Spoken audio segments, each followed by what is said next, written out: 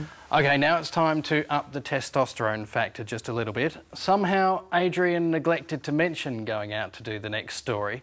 While the rest of us were here, he snuck off to Sydney. And bear in mind, you might just be witnessing one of the happiest moments in the Professor's life.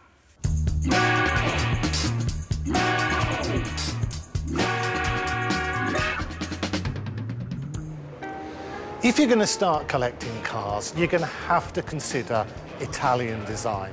They're so far ahead, the others hardly come close. I want to try and find out what it is that makes them so special, so I've come to Motori Italiani to see if I can find some answers.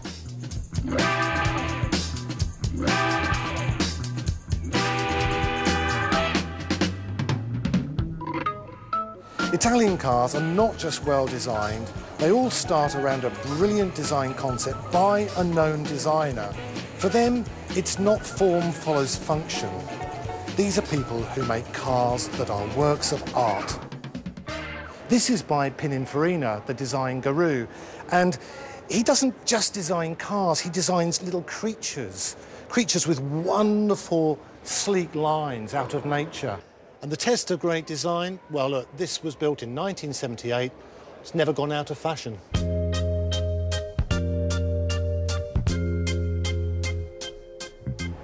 Here's another iconic design by Pininfarina. In this case, the Alpha Spider from the late 60s. This one's a film star because it was in The Graduate. And it's got the best rear end of any car I know. And over here, the 1750 GTV by Bertoni. It's a wonderful looking car, but the design features are all inside. Feast your eyes on this seat and this dashboard. Now, if I could be beamed back to 1960 for a drive holiday around the Swiss Alps, I would take this car with me. It's the Lancia Flaminia GT.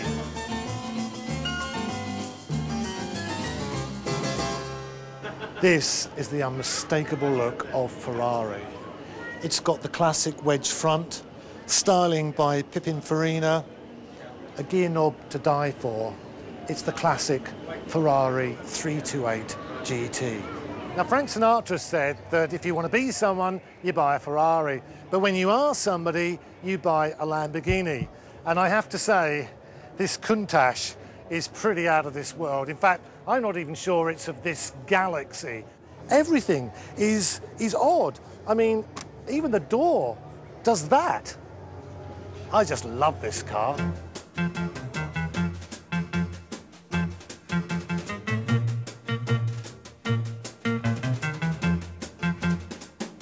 Well, you didn't think I'd come all this way and not sit in one of Horatio Pagani's works of art, the Zonda. Until last year, this was the fastest car in the world. They say this thing will do 340 kilometres an hour, comfortably. Well, I'm not sure I could be comfortable doing 340 kilometres an hour, but I just hope I'll be able to collect one of these before I lose my nerve.